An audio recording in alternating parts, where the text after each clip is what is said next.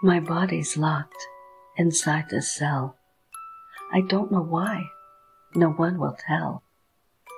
I'm trapped within the prison of my mind to protect me from whatever's my crime. I think it may be the worst, it seems. My visions come in nightmares and never dreams. Whatever I've done, my mind has blocked. I'll never leave. The door stays locked. Where are the faces that I love? No tender moments, just sorrow and blood. They put 3 pictures in front of me, the images that haunt my dreams. Now I see what I have done.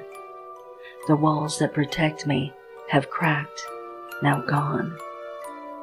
As the memories begin to flow, I cannot live with what they've shown. The faces that I long to see are now lifeless, staring back at me.